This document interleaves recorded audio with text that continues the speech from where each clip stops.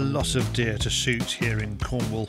So many, Ollie Williams reckons, that the only way to get close to the big red stag he wants is an ambush. The wind's a bit annoyingly difficult today, not your standard southwesterly, so we are going to stalk down, basically stop and then just wait, and then in this spot where you can look over this entire heather bank and the sun shines lovely and bright into it this time of day, so that I imagine the hinds and it will be laying up with their stags. Fingers crossed we can find a couple. The vast majority for us is crop damage, whether it be, you know, our arable tenants. I've actually seen reds digging potatoes out of the ground.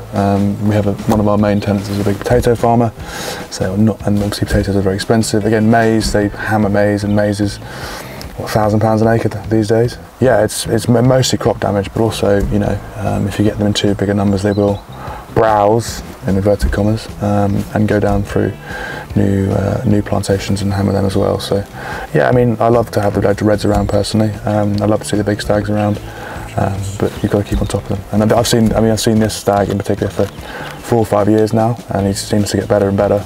I figured, you know, I'll take him if we can see him, but you know, I'll never see him again. Now I've confessed to it. Red deer are not the only wildlife lurking in these woods. We're stalking through one of the main drives at the shoot, and at this time of year there are pheasants ringing out our presence from all sides. This time of year, deer, in theory, if they're living around here, they've got to be so used to pheasants going bonkers for no reason, because they do. So I'm never sure if it's a good thing or a bad thing. I'm pretty, it can't be good really, because it. So there we are, look, that's what they should be doing. There we are. Planning your next shoot day. Yeah, exactly.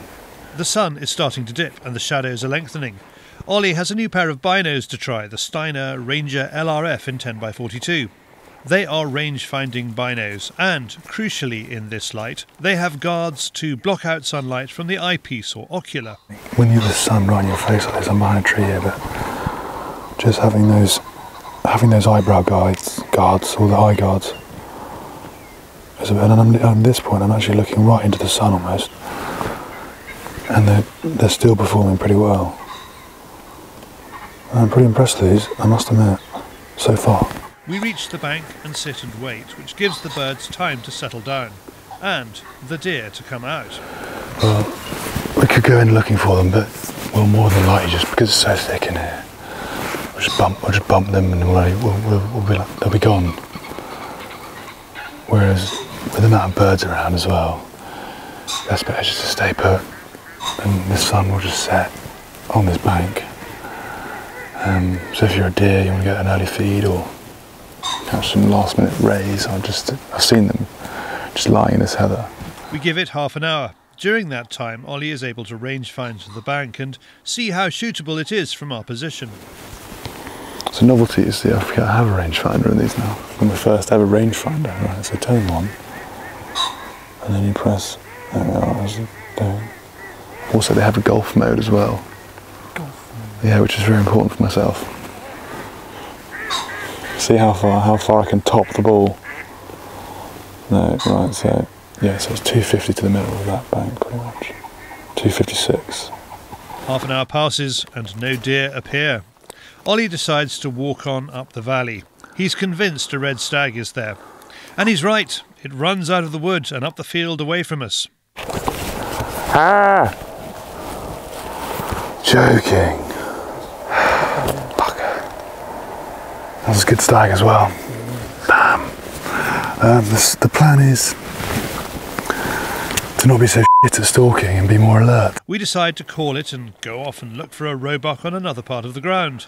Our red deer adventures are not over.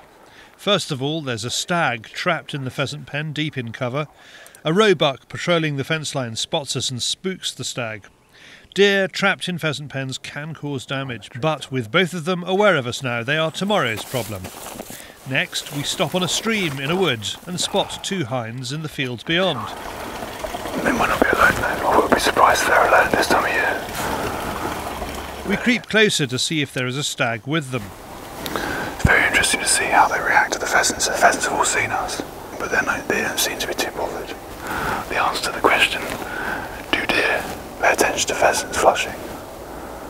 The answer appears to be no, because like I said, the pheasants have all seen us. These beasts are convinced of their own invincibility. You're supposed to be keen in the eye, you silly animals. Yeah, there we go. Ah! Right, well, let's carry on. Last stop of the evening is a field where Ollie has seen roebuck.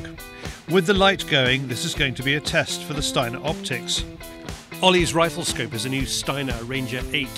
His rifle is a Benelli Lupo in 6.5 Creedmoor. Yes, he has gone for the caliber equivalent of soft leather underpants. It is unmoderated and he would like to shoot both animals, right and left.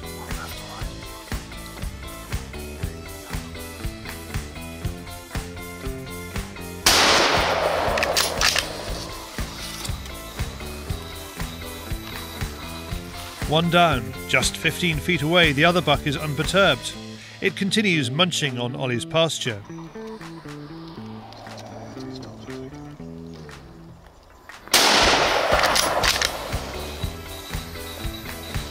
So after being a jovial abuser of the 6.5 Creedmoor gang, I firmly joined it, and I can see why, because the first two shots on game with the rifle, this Benelli Lupo, which is a gorgeous bit of kit, dropped them like a stone. So I cannot praise the rifle high enough, and obviously the scope as well. I mean, we're last light now, and that has just brought in so much more than I could see.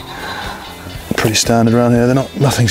One thing we don't get around here is special bucks, which is a shame. But I don't shoot them for heads. I shoot them for eating. So they will eat very well. It's been a wonderful English lowland stalk with the highs of challenges overcome and a few lows too, and crucially 2 carcasses in the larder. For more about Steiner's range of binoculars and rifle scopes in the UK, go to distributor gmk.co.uk or search for them on Kid Finder.